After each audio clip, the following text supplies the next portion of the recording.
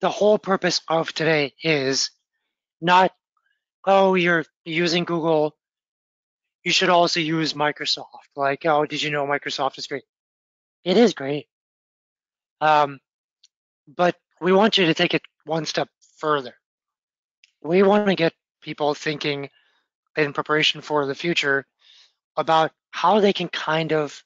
Oh, Renee, you can't unmute. Sorry, we're just asking for people to introduce themselves via the questions box. But hello, Renee. Nice to meet you. Um, so we're going to talk about splitting your time, your focus, your strategy, your energy between Google and Microsoft. Microsoft will continue to grow. Um, and we're going to talk about the easy way to do it and why that's not really that great, especially if you've invested a lot of time and effort into Google Ads. There's kind of a map by map by map approach that you'd rather take to start building out your Google and Microsoft together. So first, introductions. My name is Nick Rajpal. I'm the VP of Marketing Sciences. I joined the company 15 years ago. I'm the host of our webinar series, do one every 2 weeks, and I'm in charge of our strategy approach for e-commerce clients. And 15 years ago, I was brought on to develop all of our solutions. Awesome. And I'm Melissa Knowlton, so I'm the head of paid search and video advertising here at Exclusive. I joined Exclusive in 2019. My 4-year anniversary is actually just 2 weeks away, so very excited for that. I lead the strategy on both paid search, display, video, and discovery campaigns across Google and Microsoft. I actively manage Google Microsoft campaigns every single day, so I'm excited to talk to you guys about all of that. Awesome. We won't get in a lot of details about us. Maybe we'll introduce ourselves a little bit later. Here's a handful of clients that trust us. We are e-commerce holistic agency. Been around since 1997, and we manage roughly 15 plus channels for clients. So first of all, let's just talk a little bit about Microsoft. Is it growing? Has it already grown? Like, where are we in this shift of tides? So of all the numbers that kind of matter, I think this is the one that matters the most. There are 49 million people you can reach through Microsoft ads that you just can't reach through any of Google's network. But that's just in the US. There's more, significantly greater pie outside the US. So that's pretty powerful. And of course, all those numbers are before ChatGPT. So the integration of ChatGPT into Bing, there's a lot of new users now kind of switching over. The people who have tried to use ChatGPT Preview are turning into daily users, about a third of them. And that is on top of a infrastructure that Microsoft has been developing slowly over time, where they're trying to get into places where ads can run where you probably wouldn't see a Google ad running. Of course, there's Edge, there's Bing, there's Microsoft, also Outlook and Microsoft Office properties. Ads running there, Xbox, LinkedIn. There are so many strategic uses for targeting B2B through MSN, and they've kind of furthered their way in and gamers, right? You can't think of a great way through Google to target either one of those groups, not the way that Microsoft has kind of put their footing out there. But you would expect that Microsoft, because of Edge, it might be like an older demographic that is not, that hasn't adopted Google or, Chrome or Firefox, but just kind of stuck to whatever they're used to. And it doesn't seem to be the case at all. It's a demographic focus of Microsoft ads is actually quite similar to Google with a slight advantage that, like Pinterest, that has 40% of its users or 100,000 plus household income, Microsoft's close to that. 41% of their users have a household income of 85,000 plus. And you think again, why is that so? Because they're LinkedIn users. They can afford an Xbox. There are certain things that kind of separated them, and they went after a particular target that is a slightly higher household. And most important from our perspective is we have a almost infinite number of channels that we can invest in for our clients. Our clients trust us to figure out where to spend their money to stay in front of their customers, build brand, and finish the purchase. And we choose Microsoft. 75% of our clients are on Microsoft ads because it performs. And just side by side, it's worth the money. So, quick poll time. Just want to see what people's breakdown is here. We're going to ask you essentially two different ways of thinking about this. When it comes to ad spend, what's closest to your ad spend breakdown? 100% Google, 80, 60, 40. That last one should say 20, not 2%.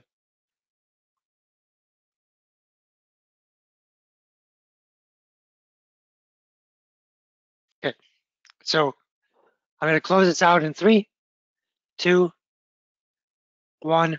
Let's see what your peers are saying here. Some nice round numbers. 55% are not doing Microsoft. Ooh, wow. 35% have that, 80-20 rule going. 10% of you are starting to see a balance. Okay, good, good. Now, what about time and energy? How much time and energy do you put into strategy for Google versus Microsoft? Actually setting up the right audiences, ad types, managing, not just copying Google.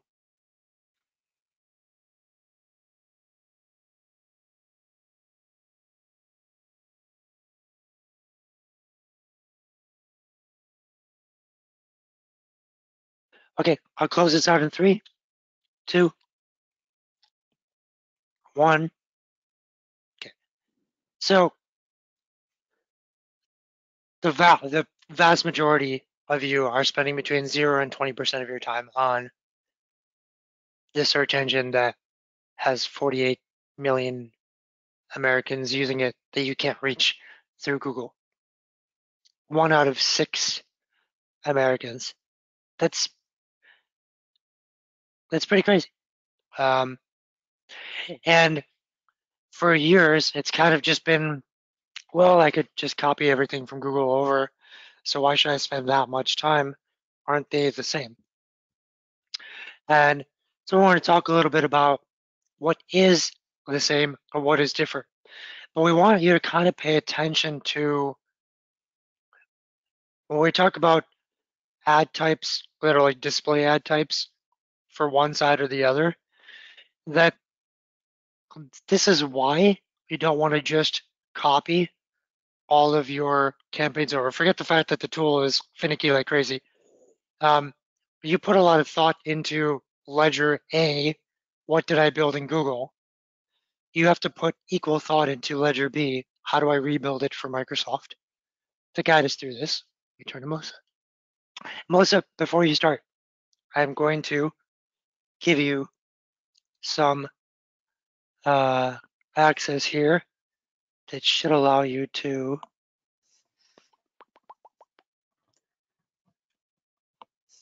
control the screen. Just give me a second. This is All good. Hopefully it works this time. It didn't last yeah, time, so we'll see. always the funnest. Want to try that? Let me try clicking. You're good?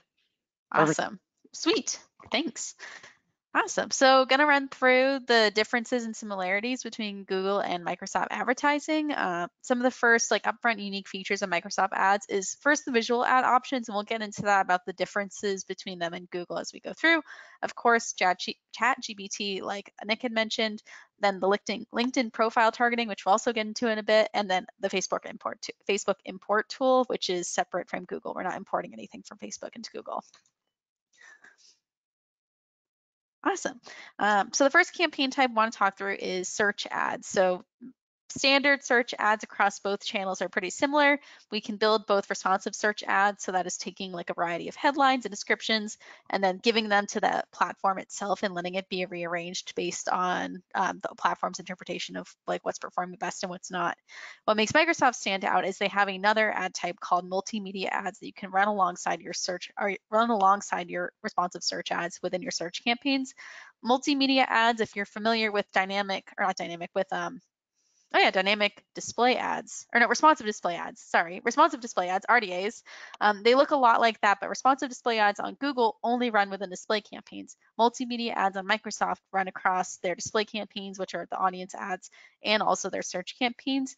The perk of this is you're getting much wider reach with your search campaigns than you are with your Google search campaigns, because the Google search campaigns are limited to the search engine results page, whereas Microsoft search campaigns can reach within that MSAN network and attract more users through visual components that Google Ads just doesn't do it the same way. And then both campaign types, of course, offer dynamic search ads too, which is using the on-site SEO work that you guys have been doing for any of your e-commerce pages or anything like that to pull it into a search campaign so we can bid towards keywords that are being shown on your website. And then a case study here, a specific case study that I actually did. This is one of my clients, DK Hardware. So DK Hardware was crushing it on Google, like a lot of you guys have here. We put a lot of our time and energy towards Google, and Microsoft wasn't getting a lot of TLC, but we realized there was so much untapped potential with their Microsoft advertising that we decided to put a lot more time and energy towards it.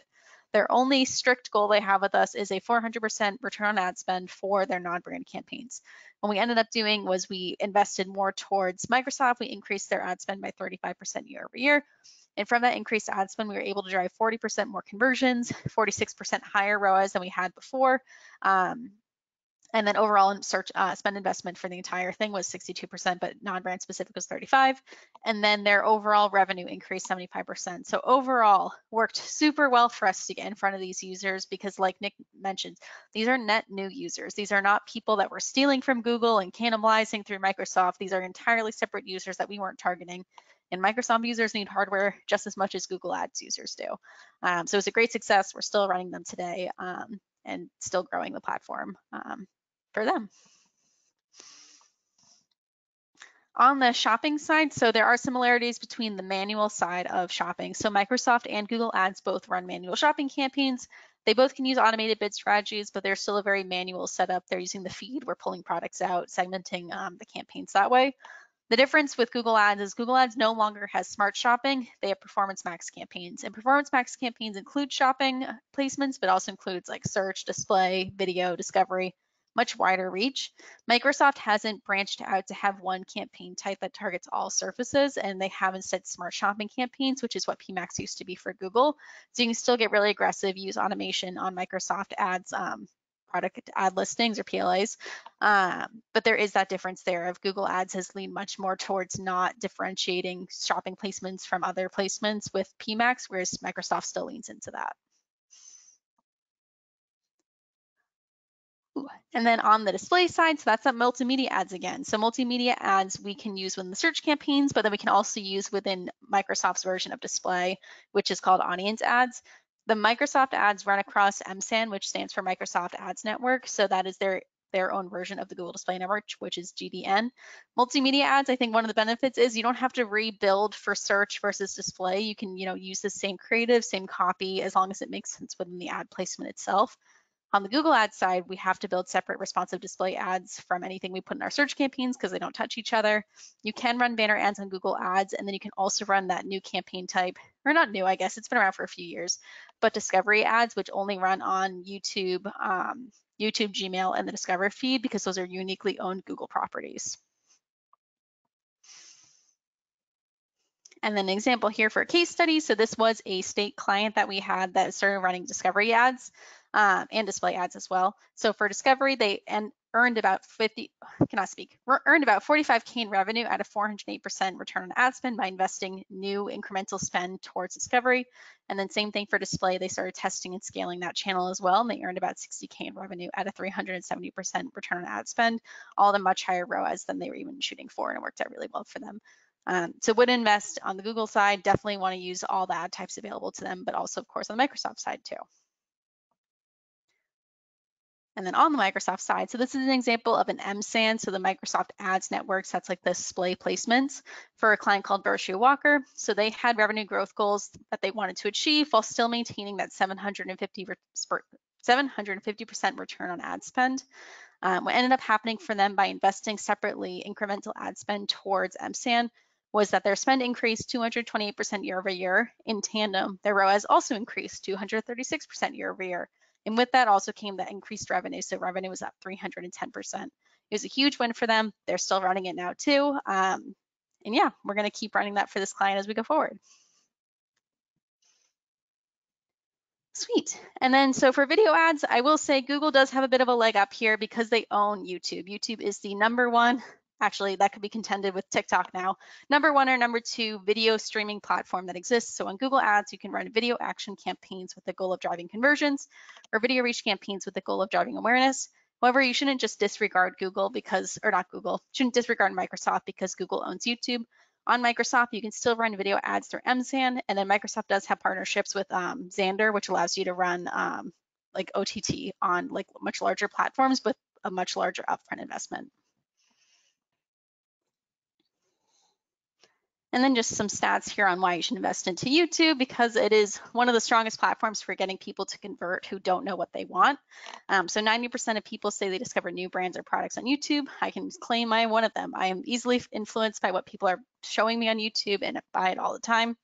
And then 70% of YouTube viewers bought from a brand as a result of seeing it on YouTube, whether it's through ads or influencers or anything like that. But they are seeing products on YouTube and they are converting. And so you should be there too. Sweet. So then using feeds in video action and reach campaigns. So adding a feed to your product or adding a feed to your video campaigns allows the products in your feed to show below your video. This is really important to do because video campaigns typically don't have high click-through rates. If you're ever watching video campaigns on your phone or your TV or your laptop, you're not really looking to do anything else. That is the goal of what you're doing, is watching content. So you want to try to add as many triggers or call to actions that'll get people to leave that site and make a purchase for what you're selling. I ran actually the specific example here. I had a supplements client. You're trying to get people to leave YouTube and make a purchase. And by turning the feed on, our click-through rate actually increased 73%. So it's an easy win for you guys to implement and get people leaving YouTube and going to your site. Sweet. And then for the last thing here was just cold audience targeting features. So like Nick mentioned, the biggest call out for Microsoft that is different than Google is that they have LinkedIn data, so we can target by industry and job function. Google does have some data like this, but it's not nearly as granular or nearly as specific as Microsoft has. On the Google side, what's different is they have affinity audiences. So those are people who are interested in what you're selling, but not necessarily have a purchase intent. That becomes in market once they have that intent. I also say Microsoft has similar audiences. Google currently does, but Google will be sunsetting similar audiences very soon, so that'll be gone to us. Oh, and then automation, of course, too. Across both platforms, they both use the same automated bid strategies. I will just say, though, you shouldn't just copy and paste from Google to Microsoft. Both platforms require a minimum investment or a minimum conversion count for them to work properly. So you may have a lot of conversions on Google that makes sense to have TROAS targeting, but on Microsoft, it might not make sense. Did just want to highlight here, though, that they both have automated bid strategy. Microsoft can sometimes be, they can be seen as a more like manual campaign structure. You need to do a lot more of bidding the keywords up and down yourself. You don't. You just need to be strategic with your automated bid strategies, just like you would on Google. You wouldn't just throw something on there without thinking it through. Fantastic. And then the old school way here, this is something that Nick had mentioned before. So the old school way is just importing from Google Ads into Microsoft. you can still do this. This is still very much a feature that Microsoft allows.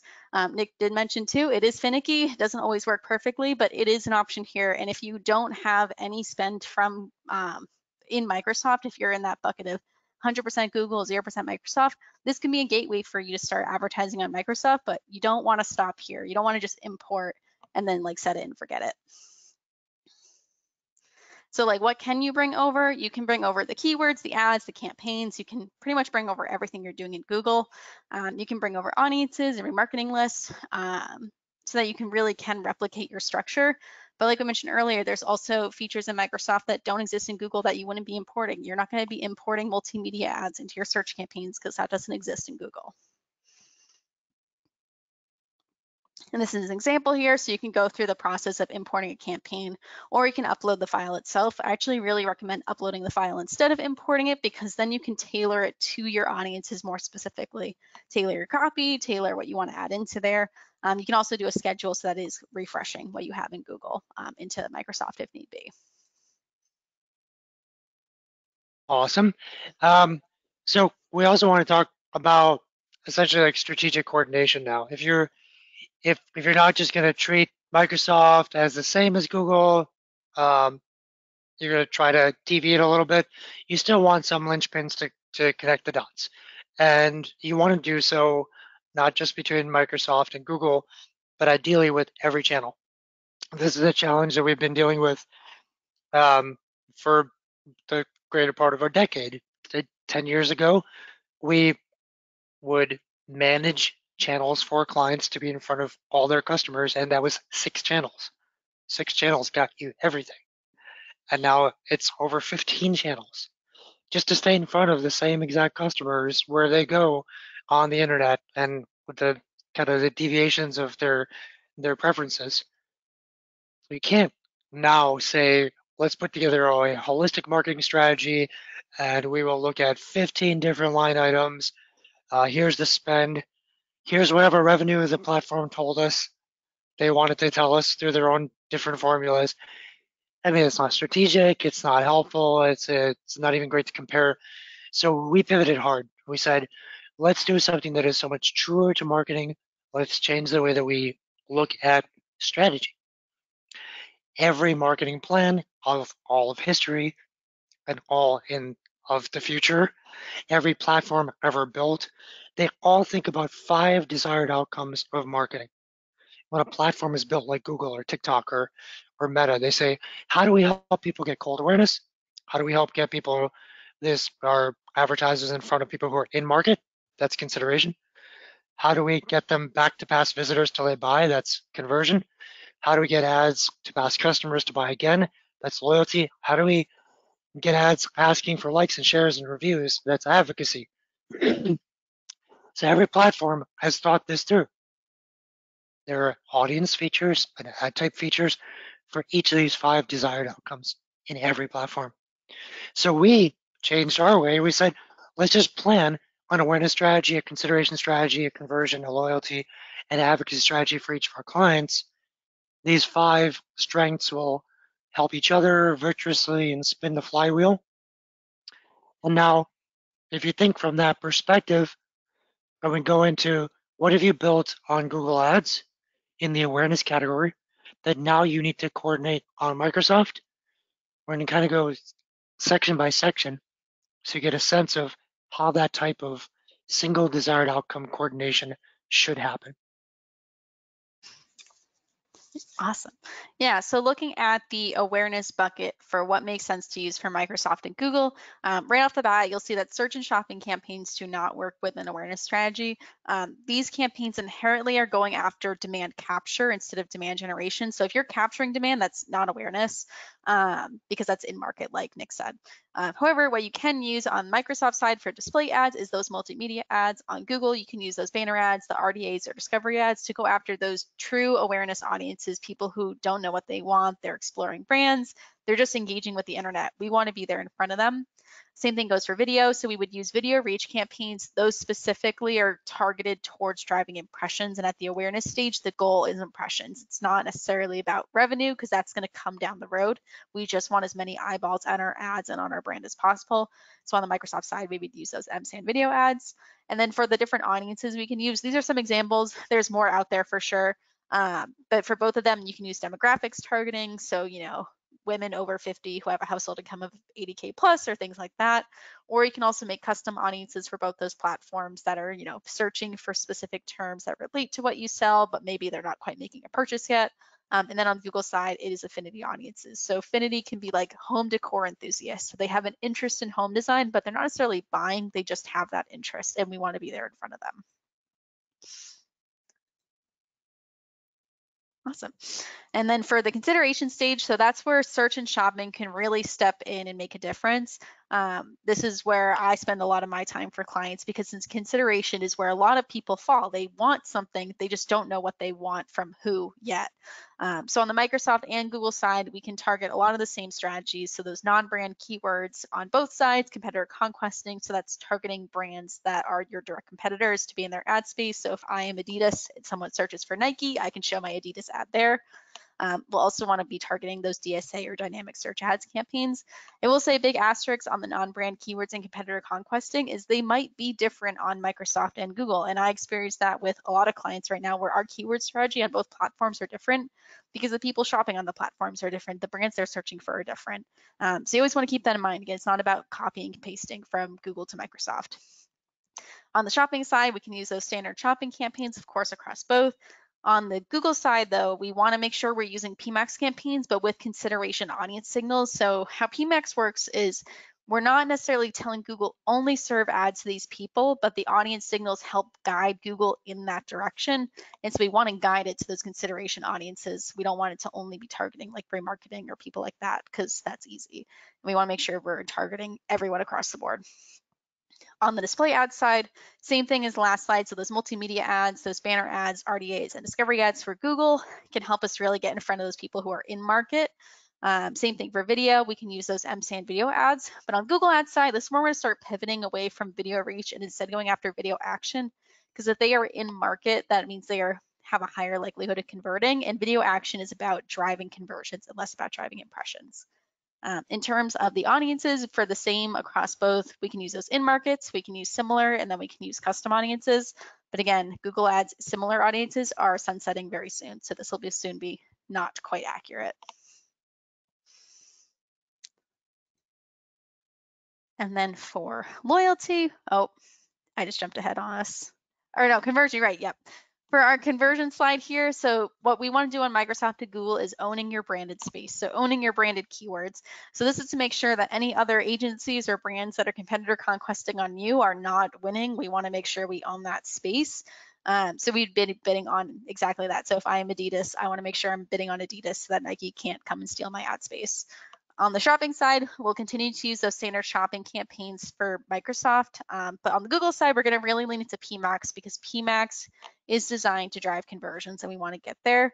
And then on Microsoft side, we'll continue to use smart shopping because that's an automated bid strategy or automated campaign type that is driving towards conversions as well. For Google, on the display side, we're going to want to lean into those RDAs, especially with the feed enabled so that we're remarketing to people who are searching for products on the site. They're getting those products back. We'll also want to use discovery ads because discovery ads are well tailored towards driving conversions. And on the Microsoft side, we'll want to use those multimedia ads again. And then for Microsoft Video, we'll use those MSAN video campaigns again, but this time towards like remarketing audiences. Google Ads will use those video action campaigns also towards driving or video towards the remarketing audiences. And then those audiences specifically for this phase are those non-purchasers, so people who have been to the site but never made a purchase, or they're cart abandoners, so they almost made a purchase but they're not quite there.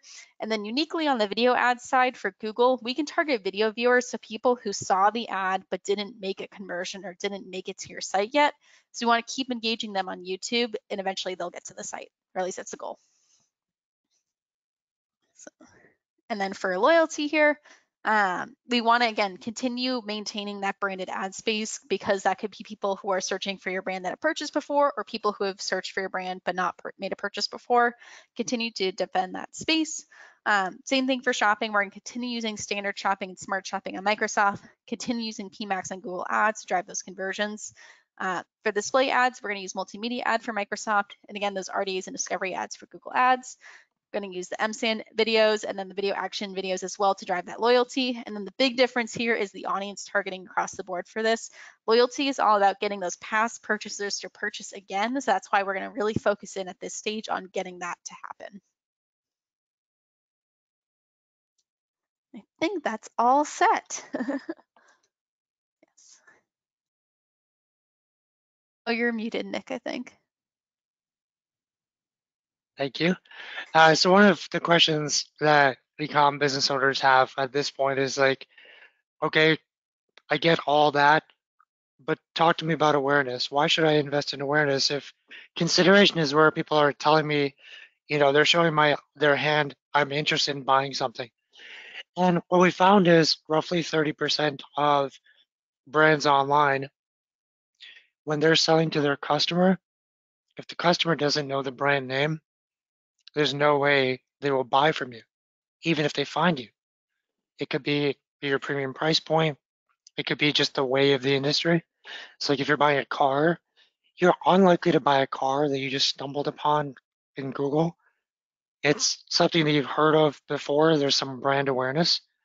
And if that is the case, then you're basically saying only those who have brand awareness will buy. So the onus is on you from a marketing perspective to get more people to know your brand before they mature to a consideration stage. So in a brand-based journey, the efficiency drivers are as much awareness and as much conversion or marketing as possible. And if that's not the case, then you just normal search-based. Show up for the categorical phrase, convert them. That's the hottest part. Anything else will just be a little bit extra. So it's a fundamental question to ask yourself. How important is brand awareness to my customers? Can I actually have them buy from me if they don't know who I am? And just gonna ask a poll here. Let's see.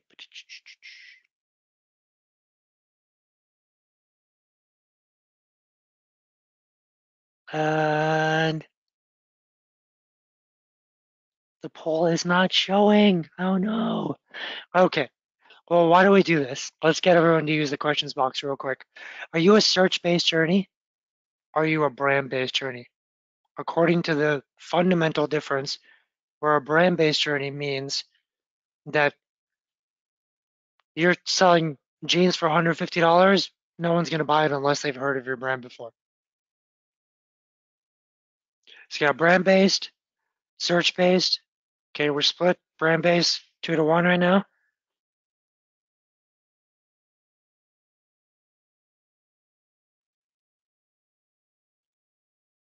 Sean, Rochelle, what kind of businesses are you guys in? Orlando is saying brand-based as well. So right now, 75% of you believe brand-based.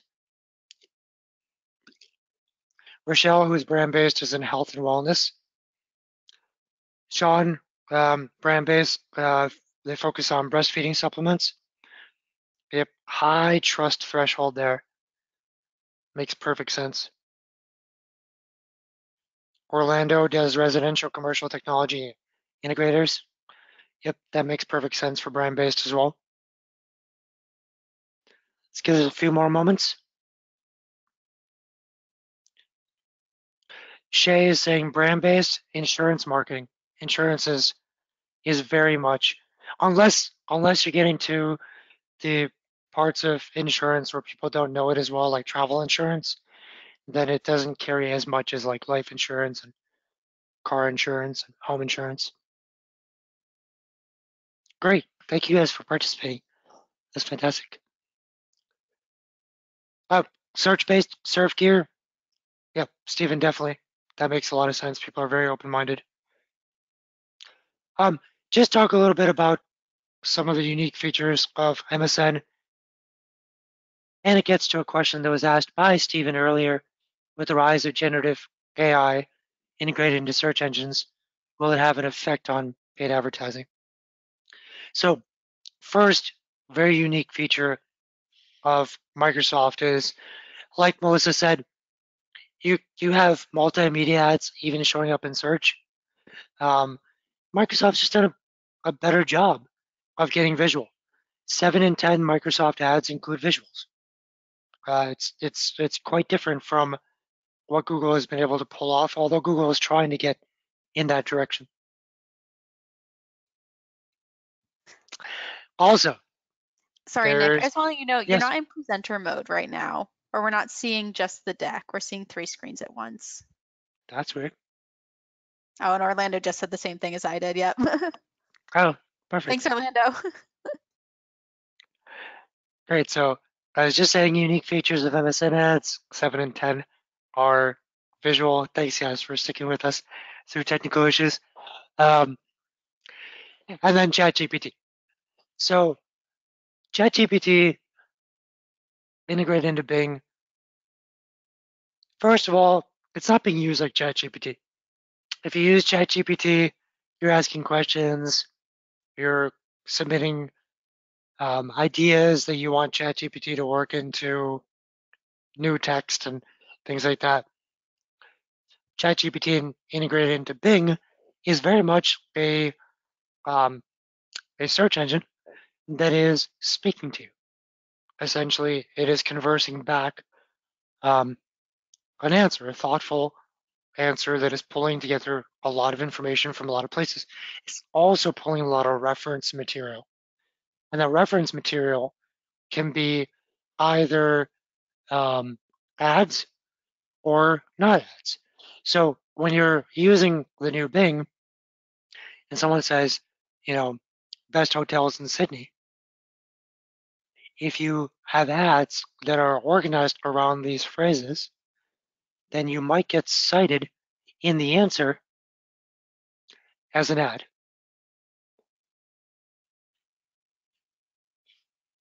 So the way that people are searching is going to be a little different from Google now.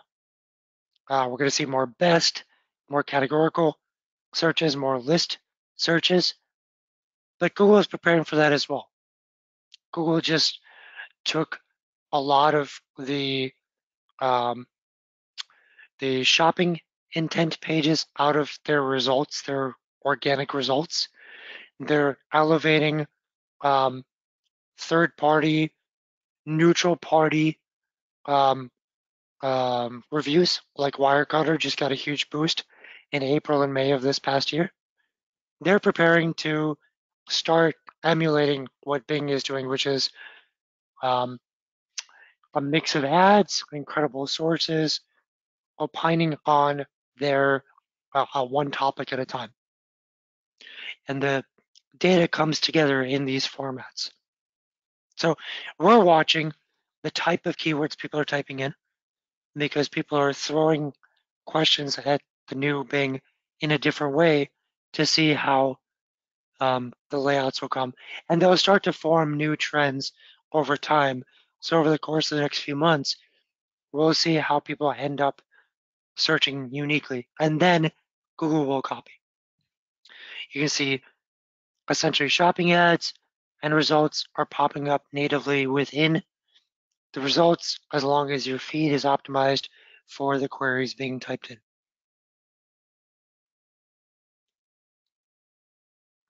Another thing that is unique to Bing, um, while Google tried this for a long time, they wanted to create a direct import of Facebook ads into discovery ads. They didn't seem to pull it off. Microsoft has a Facebook ads import. You can just import directly to the import section from Facebook ads, and it pulls your Facebook ads library into Google. Like the Google Ads import, it is it's also a little finicky, but at least it's built. Danielle asked, would you share the slides after this? Of course, yes. The slides, PDF, and a copy of the recording.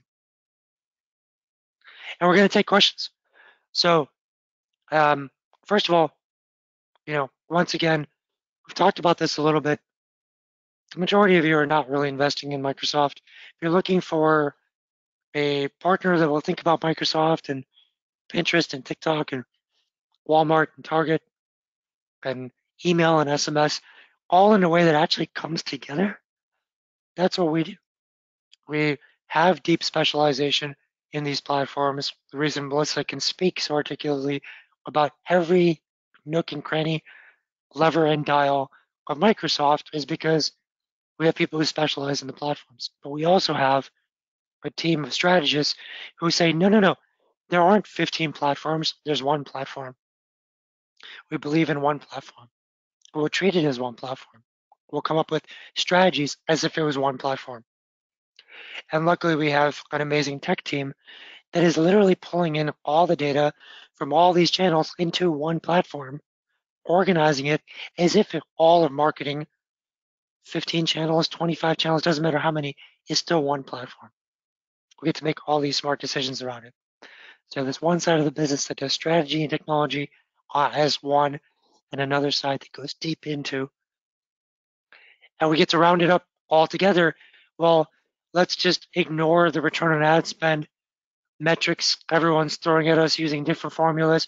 We'll look at total marketing costs divided by total revenue, one simple, elegant number, marketing efficiency ratio, to change the game once again, all built into our system.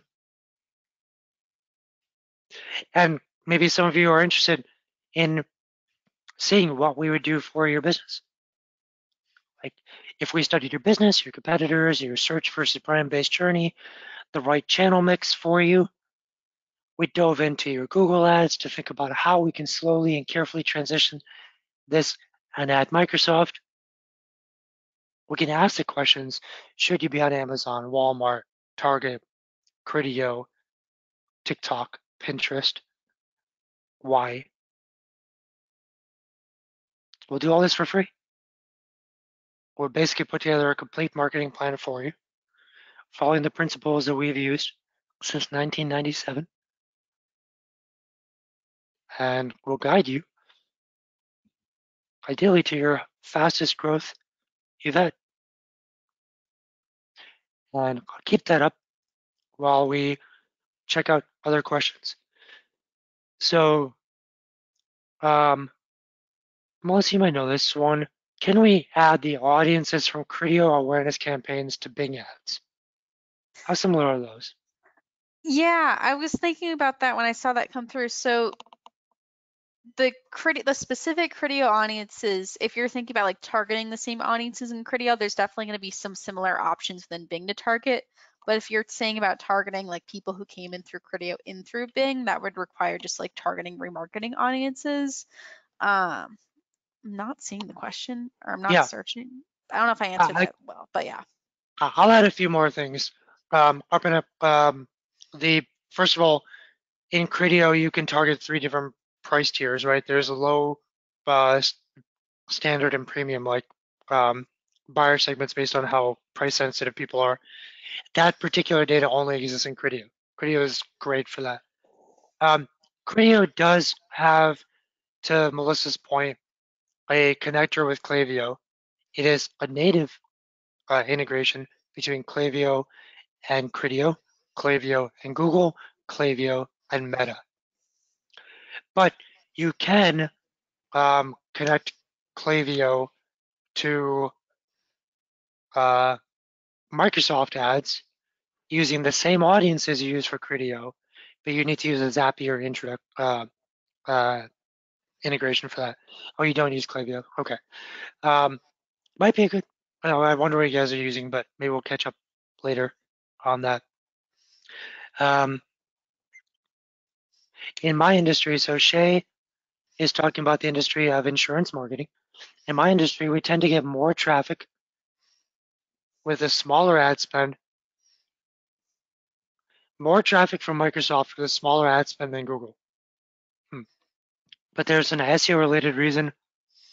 Is there an SEO related reason for this differentiation? You get more traffic from Microsoft with a smaller ad spend. So your cost per click on Microsoft is significantly lower than your And cost that's per click standard. on Google. Microsoft is typically cheaper per click, so that makes sense. Um, yeah. You could also have a brand, non-brand mix that is different in the way you've set up Google versus Microsoft, unless you have been carefully thinking through, here's my awareness, my consideration, conversion, loyalty. You might actually be over investing in conversion and brand on, um, let's say Microsoft, for example, where you're just paying for your own branded keywords and your competitors are not invested there. We saw how many competitors are there going to be if 80% of the people here don't even invest in Microsoft, right? So if your competitors are not there, they're not targeting your brand keyword the same.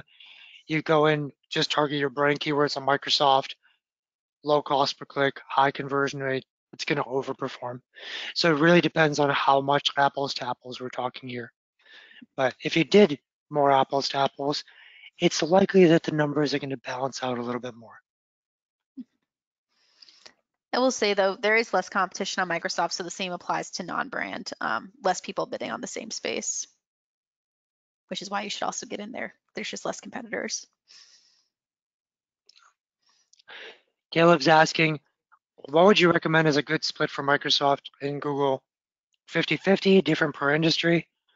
Melissa, I wonder what your answer would be for kind of breaking that down, spend versus time.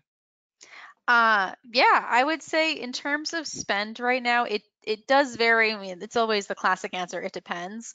I would say going into it with at least aiming for like a 70-30, 60-40. Google is typically going to spend more. There's just far more users on Google, but you don't want to ignore the users on Microsoft. There's also different options for targeting, like we talked about on Microsoft. So I'd aim for 60-40.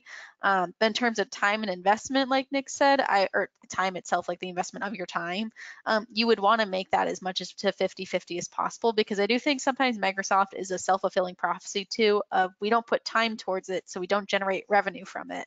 But you're not generating revenue because you're not putting time towards it. So you want to make sure that you are putting that time towards it, and giving it that TLC. But in terms of spend, yeah, I'd say like 60-40, 70-30, depending on the industry. Yeah. And there was also a Okay. question earlier, towards the start of the call from Steven. That was, will the rise of generative AI being integrated into search engines have an effect on paid advertising within Google and Microsoft? And I think, Nick, you kind of did touch on that, of just the way people search is going to change. So our ads are going to have to change too with it.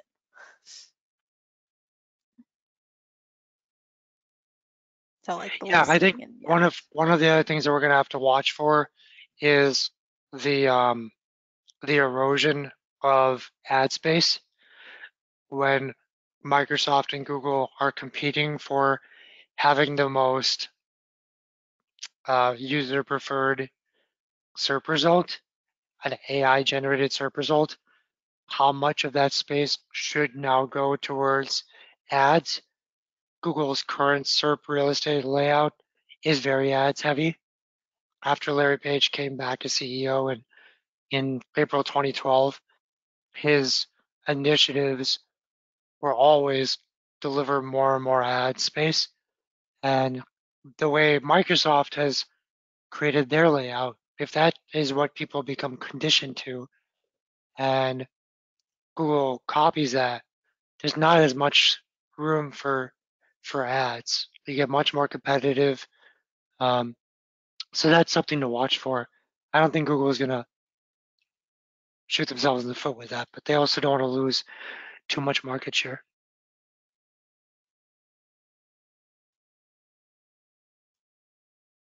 Great. Um, do we have any other questions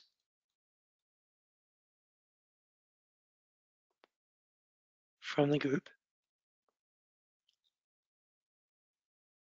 And if not, we're pretty much good on time. Thank you folks for joining. Hopefully this was helpful in kind of highlighting what this new opportunity looks like. We're obviously excited to get people to think about this and open up to investing more in Microsoft because it's working. And whenever we have kind of saturation over time, cost per click's increasing on Meta and Google, the platforms that are waiting in the wings that are more efficient and have less advertisers, as you saw from the poll, if there's less advertisers, it's cheaper. That's where we want to move dollars and balance things out so you have year-over-year stability and year-over-year growth. So thank you, folks. Thank you, Melissa. Um, Hopefully this was super helpful, folks, and we'll see you in 2 weeks. Bye, everyone. Hi, everyone.